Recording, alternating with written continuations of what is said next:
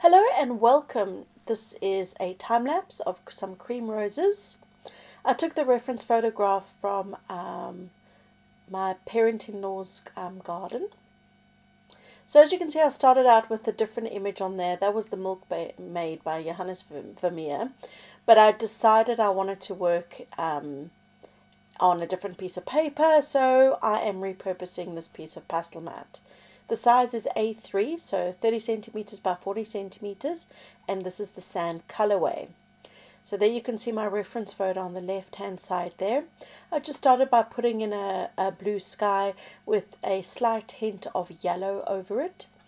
I didn't want the sky to look too blue, and then just blocking in some leaves with all different greens and a little bit of rusty oranges.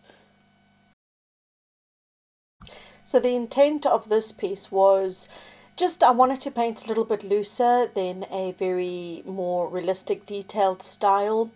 I felt like I just wanted to play around with some pastels that I don't use very much. So mostly in here I've used Art Spectrum, the Extra Soft, which are the big square blocks.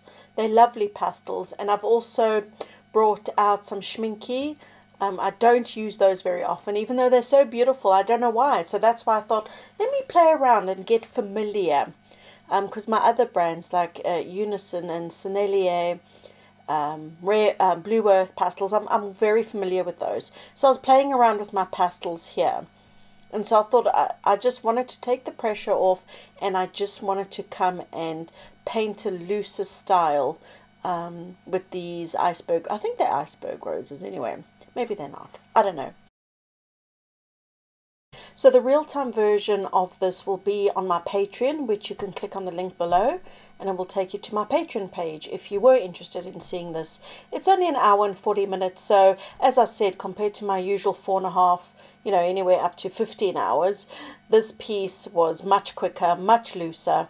I'm basically just putting in pastel strokes rather than drawing in the details. And I wanted it to have more of like an alla prima oil painting look, which I think I may have achieved at the end slightly. I'm not 100% happy with this piece, but hey, that's okay. Not everything we create has to be perfect, right? We have to enjoy it and learn and experiment. I think that's part of the fun of being an artist and exploring this incredible medium. Anyway, so it's coming to an end now. So please, if you enjoyed this, give it a like, and you can subscribe to my channel where I release stuff every week. Thank you for watching. Bye for now.